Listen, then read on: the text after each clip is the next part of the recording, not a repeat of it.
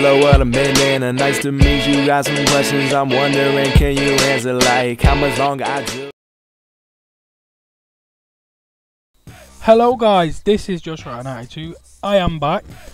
Today I'm bringing you a Kim Ojo player review, and as you can see, look at the state of his in-game stats. 79 acceleration, 75 sprint speed, 92 strength, 76 heading, 75 shot power. Look at the state of them, 70 ball control. I thought I'm going to have to give him a go. I'm going to tell you what I think about Kim Ojo while you look at the goals. He's tall, he's strong, he's big, he's black, he can finish, he's got a head on him, he's acrobatic. Anything you want in a silver striker, Kim Ojo gives you. There's literally nothing the man cannot do. Actually, I tell a lie. He's not. The only thing that lets him down is positioning.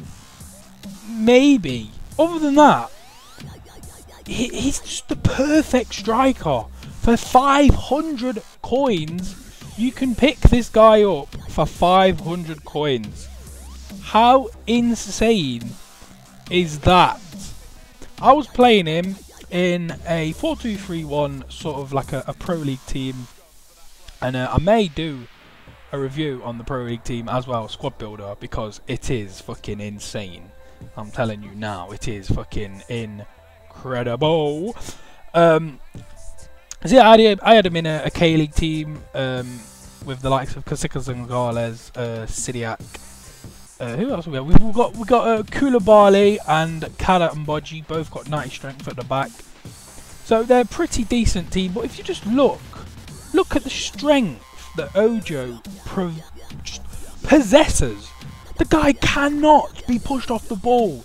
Defenders just get abused, used and abused, and then thrown away into the trash. My record with him, I believe, at the minute, it is something like 15 games and 37 goals or something along those lines.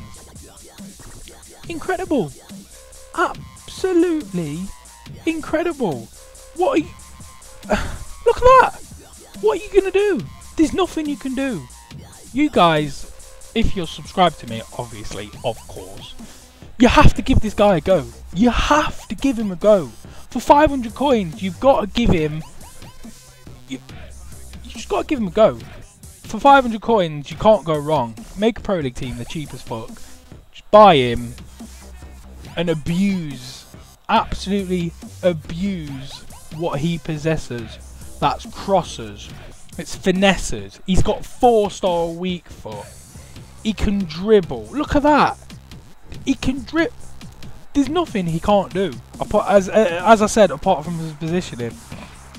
If this guy was in the Premier League, he'd go for Gabby money, and that is not a joke. Listen, you guys know I fucking love Malapa. I like literally love Malapa. And I'm going to sit here and say, hand on heart, Ojo is better than Malapa on FIFA 14. And you know how much that pains me to say it, but it's true.